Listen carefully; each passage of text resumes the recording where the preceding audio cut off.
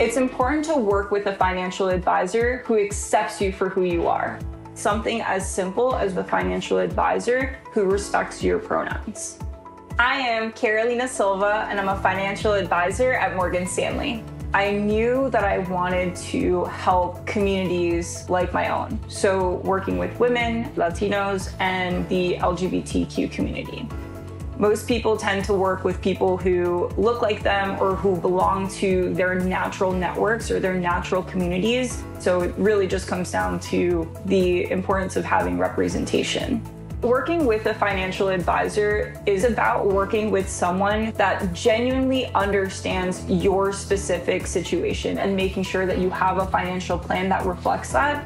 I help my clients navigate through some of the unique financial considerations that come with being a part of the LGBTQ community. As an example, family planning is something that looks a little different. Oftentimes it's planning through out-of-pocket expenses. Your personal life and your finances truly intersect.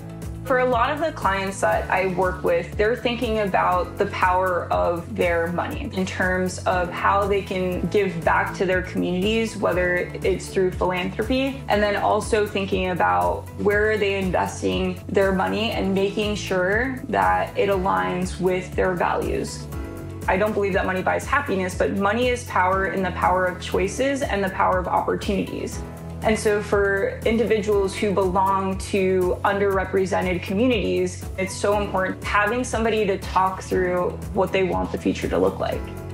The future is diverse, and that future is now.